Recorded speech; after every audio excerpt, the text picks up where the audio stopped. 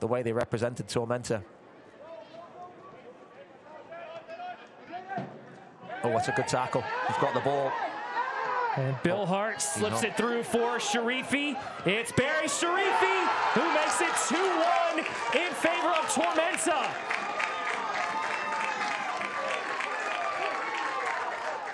The quick transition after the turnover. Yeah, the ball goes into McLaughlin. He's got the ball, and Phelps does really well to win the ball.